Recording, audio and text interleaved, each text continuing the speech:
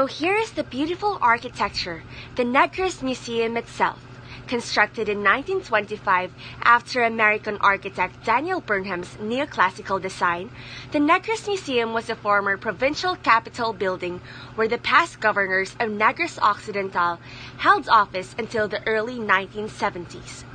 For a time, it housed the Hall of Justice until it was finally abandoned and fell into a state of disrepair.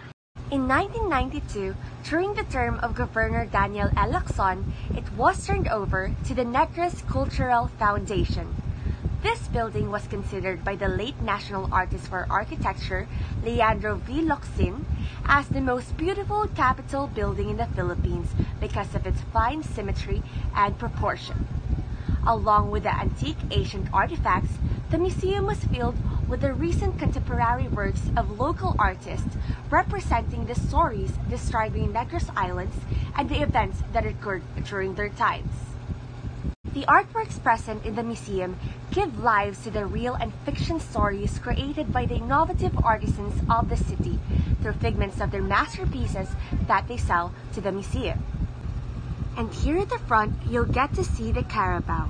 We all know that carabao is our pambansang hayop. For Negrosanan, carabao is very helpful for their livelihoods, especially in farming.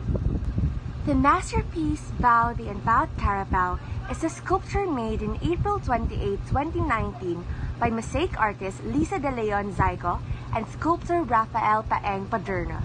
The two Negrense artists collaborated to pay homage and create a masterpiece entitled Bao the Endowed Carabao, highlighting its significance to the sugar industry as an agricultural heritage of Negros, now in display at the Negros Museum in Bacolod City. The 5-ton carabao sculpture, perched on a concrete platform, is made of concrete, brass, and tessera. Upon entering the museum, you will be amazed by the details. Everything is made with creativity. There's a lot of paintings and great pieces made by the great artists. But one thing that caught our attention is the Tumandok painting, because it is significant to the history of Negros. Tumandok Backyard is a painting made by Marshal Buelba. Tumandok means native. Before the Spaniards came over, the island was called Bugulas, which in Hiligaynon means to cut off. The island was a tropical rainforest.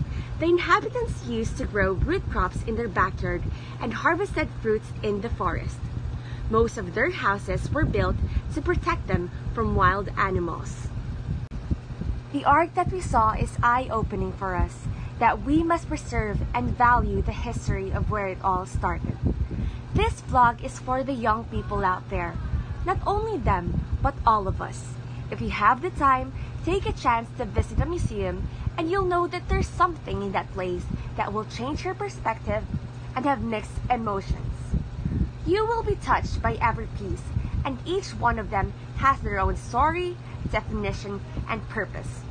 Like us, we are like in art. We have our own story and purpose in life, and it is hard also to find other people to appreciate us and value us. But always remember that we humans are the most beautiful and most important art made by the great artist. So that's it, guys. We hope that you learned something from us and enjoy our vlog. Thank you and see you in the next one.